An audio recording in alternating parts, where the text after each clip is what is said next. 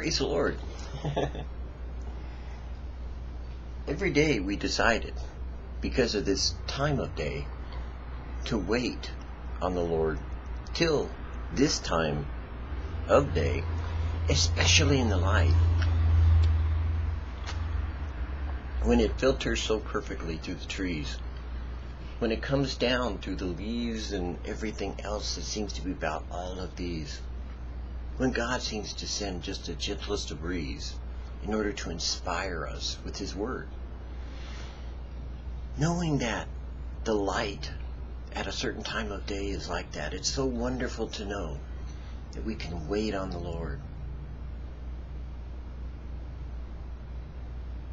that we can pause and be still, that we could take time, that we could make time, that we could listen. And today, if we hear His voice, choose not to harden our hearts, but to observe and to look and to see those things around us that God is doing. Jesus used a word so appropriate for this time of day. Behold. Have you ever thought of that word? Behold. You know, not just look, not just see, but behold. It's like to be alive and to hold life in you, inside you. Behold. There's some Hebrew words that are like ra'ah, that say behold, consider, and see. It involves the involvement of body, soul, and spirit. And I think about all these times now in the morning when most people will rush out through their day. How it used to be, there would be one day we would rest and be still. You know, what used to be called the Sabbath, that we no longer do or choose to be. We say we have entered into His rest, ceasing from our works, so the Sabbath is fulfilled in that with which it was meant to be. But there's also a reality of every moment of the day having a peace, having a light, having a joy.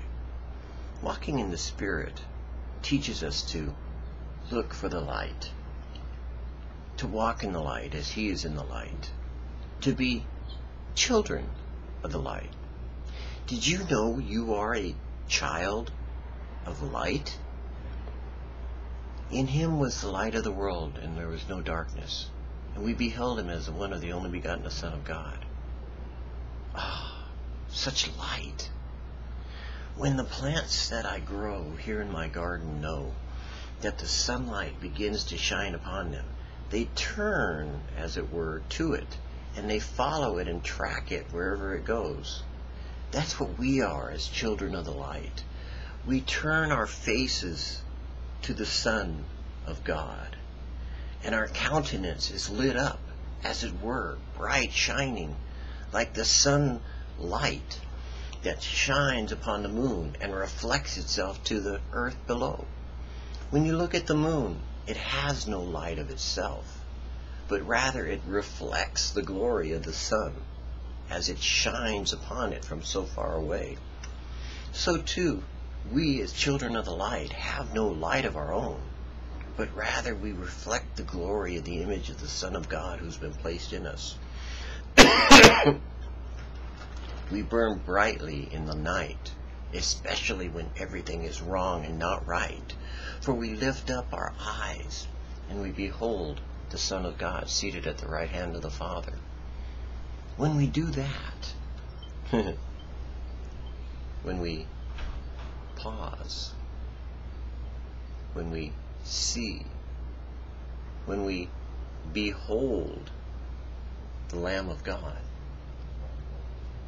when we watch the light of the world come upon us, then we begin to feel, we begin to know, we begin to realize the Son of God living in us. And we begin to stop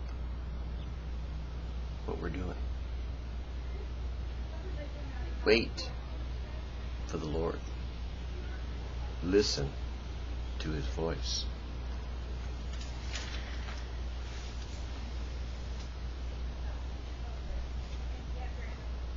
God is in heaven, and thou upon earth.